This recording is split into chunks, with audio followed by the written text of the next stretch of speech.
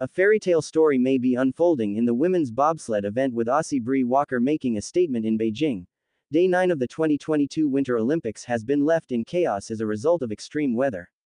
Thick clouds and dumping snow forced some of the biggest events of the day to be delayed, but there was no stopping Aussie Bree Walker on the bobsled track. She has set herself up to snatch a medal on Monday after she completed her opening 2 runs in the women's monobob event as the 7th overall ranked athlete. She is just 0.7 seconds behind the German athlete sitting in the bronze medal position.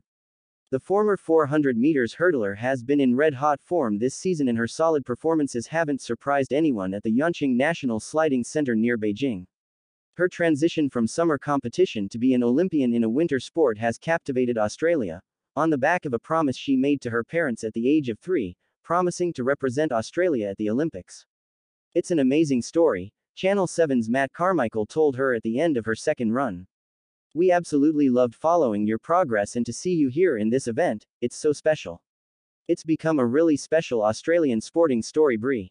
Earlier, Lewis Mullen Schulte dodged the dangerous conditions to finish his opening run in the men's giant slalom ranked number 32 overall. The second run of the event was delayed because of the poor visibility caused by the stormy conditions. The conditions also wreaked havoc in the women's slopestyle event, featuring Aussie Abby Harrington. The event has been postponed until Monday. Australia is officially in the middle of its most successful Winter Olympics in history. The Aussies have secured 4 medals already, and there's still a week of competition to go in Beijing.